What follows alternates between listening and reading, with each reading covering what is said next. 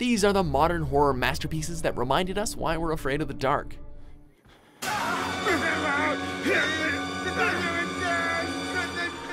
Welcome to WatchMojo.com, and in this installment of Versus, we're pitting Amnesia: The Dark Descent against Outlast to see which is the scarier of the two games.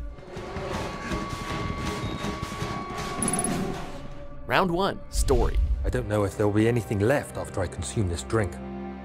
Don't be afraid, Daniel. In Amnesia, you awaken in the seemingly abandoned castle of Brandenburg as an amnesia-stricken Englishman by the name of Daniel, who must venture deep into the darkness of the stronghold to not only recover his lost memories, but also outrun the monsters that inhabit the castle.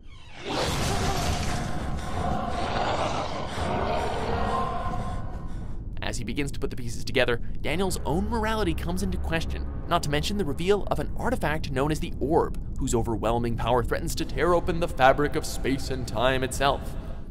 It's always been your life you were fighting for. No, don't do that.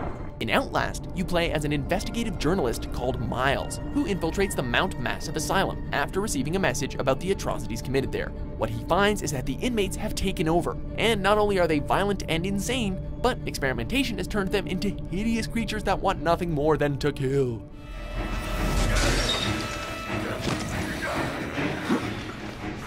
Only able to run and record the horrors he finds, Miles must try to escape while coming face to face with the likes of the grotesque Chris Walker, sadistic Dr. Traeger, and the enigma known as Project Walrider. The Dark Descent certainly starts off strong, as the frightening nature of the castle and the mystery of Daniel's amnesia are intriguing, but Outlast's non-stop scare train of a story not only keeps us terrified, but also intrigued as we struggle to survive, leading to a bittersweet but oddly fitting conclusion. Winner, Outlast. Round 2, Gameplay. In Amnesia, the darkness is just as much of a threat. So, in order to survive, players must keep their lantern lit at all times with oil and tinder to keep their sanity at a steady level. As for the monsters, there's no way to fight back against them, so the only chance players have is to run. A great deal of time is also spent on exploration and puzzle solving. In order to progress, players must often find a way to start various mechanisms, search for notes in order to recover Daniel's memories, and of course, uncover the history of the Orb. You hear me, Guardian of the Orb? I did all this for you! In Outlast, Miles' lifeline is his video camera, more specifically the night vision setting that allows him to see incoming enemies. As such, finding batteries is a must.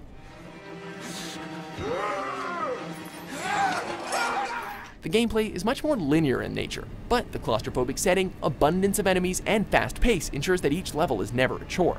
Much more focus is given to the running and hiding mechanic, since you're often going to have a murderer on your tail. More often than not, the only thing standing between you and death is a single locker. The uneasiness we feel upon entering a new room while hunting for tinder does work to Amnesia's advantage, but there's no denying that Outlast's gameplay is far more polished, especially when it comes to the bread and butter of any horror game, running like hell.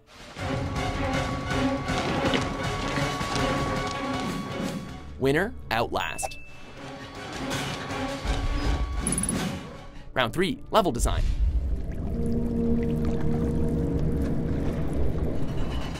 Castle Brandenburg is not a place that you want to spend a weekend at. The rustic feel of the stone walls and age-old rooms might not seem that scary, but as soon as you start heading down to the lower levels, you'll find there's a lot more to be afraid of. Rooms built for torture, corridors crawling with gatherers, and of course the infamous flooded cellar, home to the invisible beast that responds to the slightest movement.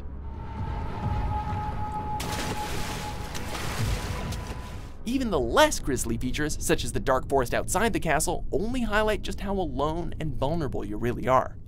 We took the coach, went there. Our visit was unexpected. On the other hand, Mount Massive Asylum is a place that has gone to the dogs, and evidence of that can be seen across every blood-soaked hallway. Most of the wards blend together, housing the traumatized and murderous inmates, though some notable exceptions include a rundown prison where you meet the terrifying and naked twins, as well as the location of Project Walrider. It may be a lot cleaner, but that's little consolation when there's a vengeful artificial spirit out to rip out your insides.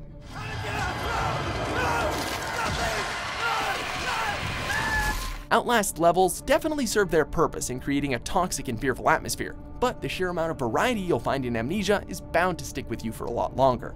Trust me, you'll be having nightmares about that flooded cellar long after you turned the game off.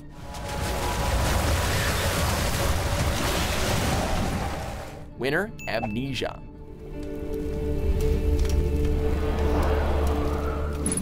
Round 4, Legacy.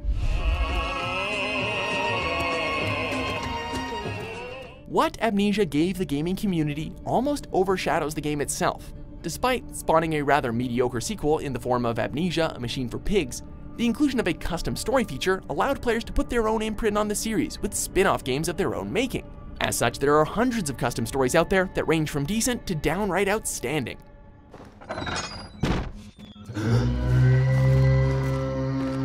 As a horror game, The Dark Descent will always be fondly remembered, but perhaps its greatest contribution was encouraging the creativity of its fans.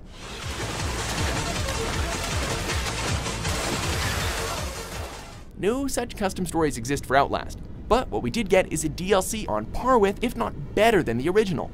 There's also a much anticipated sequel on the horizon, and its demo is pretty much assured to scare your pants off. In Outlast Whistleblower, players take on the role of the software engineer working on Project Walrider, who sent Miles the tip about the terrible things going on. If you need proof as to why this stands above the rest, you need look no further than the character of Eddie Gluskin. No! No, don't! Please! God! While Outlast certainly offered a decent follow-up on the horizon, you just can't compete with the hundreds of spin-offs all based around one game. Winner, Amnesia. Round 5, Scare Factor. The Gatherers and the Unseen Water Monster have become modern classics in video game horror.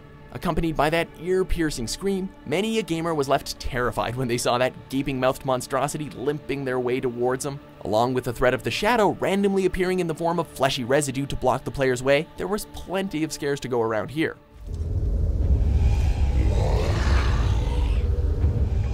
However, once you enter the Asylum of Outlast, the game pretty much becomes a buffet of heart attacks. From all the random inmates leaping out at you, Chris Walker and the twins constantly hunting you down, and yes, that infamous encounter with dear old Dr. Traeger, who kindly cuts your fingers off with a giant pair of scissors. You paying attention? Whether it's jump scares, the visceral imagery, or the genuine fear of who or what is around the next corner, there's never a moment in Outlast where you let your guard down. Darling, can't hide from me. Amnesia has several iconic scares that no player will forget in a hurry, but it can't compete with the ferocity and frequency of Outlasts, because practically every single one of them hits their mark. Winner, Outlast.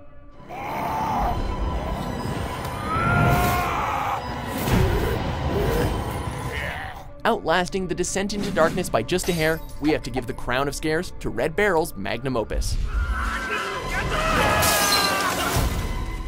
So, what do you think of our verdict? Did we pick the right one? Be sure to debate in the comments, and for more great versus battles and other content published every day, be sure to subscribe to WatchMojo.com.